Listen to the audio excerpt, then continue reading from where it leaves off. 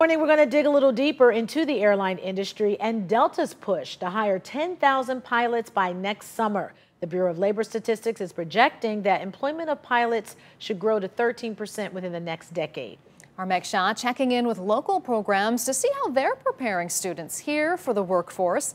She joins us live this morning with that story. Meg, you're told now is really a good time to enter this field. Yeah, that's right. I talked to a local professor and he tells me despite this pandemic that the pilot industry looks good. He says students who are working towards their license or degrees have an opportunity at a job out there, that there are plenty of them available. And a lot of airlines are offering great incentives for new employees. Before the wheels or wings can leave the ground, Brian Carmprost runs through his checklist. And I'm just going to put my headset on. Carmprost is a flight instructor at Kent State University. I've always wanted to fly, and that's been a dream since a little kid. He graduated from the university's College of Aeronautics and Engineering this past spring. It was college, and it was a lot of work, but it didn't feel like that at the same time because I was out here doing what I enjoyed. He's now working to earn his airline transport pilot certificate, which requires 1,000 hours or more of flight time. It's the final milestone before beginning your airline pilot career. Every time a student comes in, it just depends what course they're in, and I'll do a ground school, a flight with them, or a simulator. Carmprost has quite a bit of company from those looking to earn their pilot's license. We allow our students to start flying their first semester of freshman year. Brian Neff is the assistant dean for the program.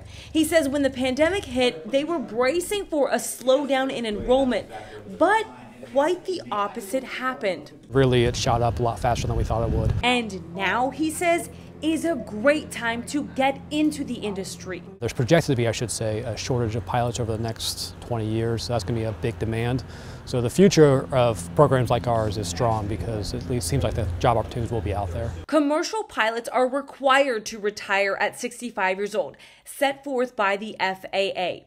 And that, coupled with incentives given out by airlines during the pandemic, has caused many pilots to take off from the industry. Those kind of compound with each other, and that kind of forced the pilot issue moving forward. Helping programs like Kent's bring in prospective students. But it's also a lot easier to bring students in when they know there's a job waiting for them at the end. For Carmprost, his end goal is to become a Delta pilot.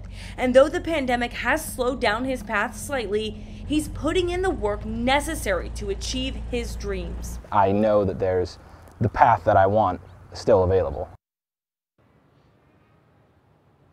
All right, so the assistant dean of that program tells me that the pilot industry is still very much male dominated, but that they have seen more women enrolling in their program, which he says is important to give this industry a lot more perspective. Katie? Yeah, and Meg, there's a program available at Kent called Delta Propel. What do we know about that? Yeah, so it is only offered at 14 schools across the country, Kent, of course, being one of them. It is basically an accelerated program for pilots to get into a Delta cockpit.